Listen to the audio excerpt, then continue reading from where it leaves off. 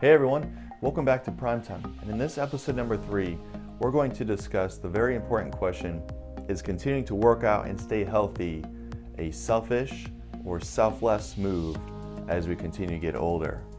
So this is going to be primarily targeted towards the middle-aged population, but you could take this merit and apply it throughout any age or continuum. So as we get older, we start to have to become more of a supportive role for our family members, and we have to bring the best to the table. Whether we need to be strong picking up the kid, running around and playing with them, or even as we get older and we have to take care of our parents. Parents, at that time are much even heavier than our kids.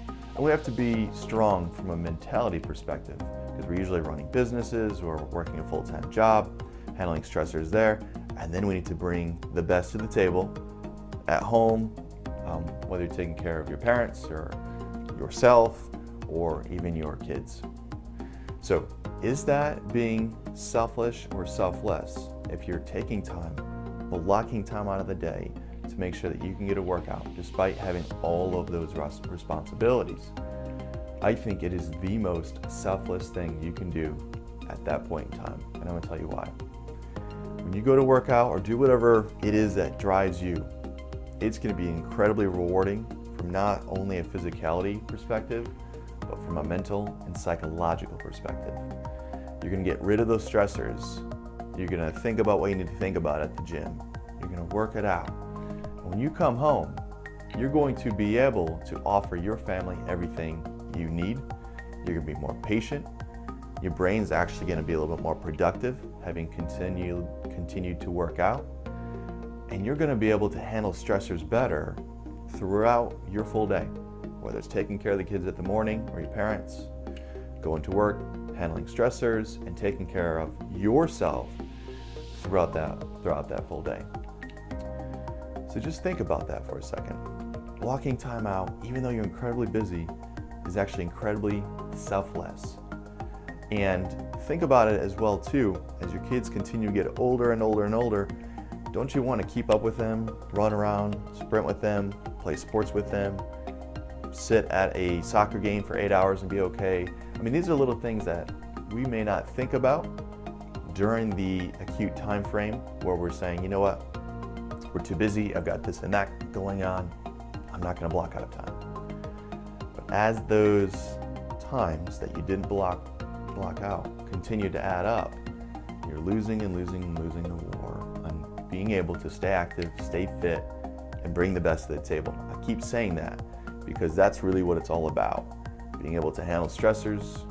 You're going to be the problem solver at work, you're going to be the problem solver at home, and you have to be the problem solver for yourself in order to continue to help your family thrive. So I strongly suggest, no matter how busy you are, who you are taking care of, or how many people taking care of, find a way to communicate to your loved one if that's what it takes. Work out a game plan. You both need to be really flexible, and you need to find a way to make it happen. Find a way to work out, to do whatever it is that you want to do, whether it is running or swimming or play tennis. Find your thing, communicate it, and be flexible and make it work.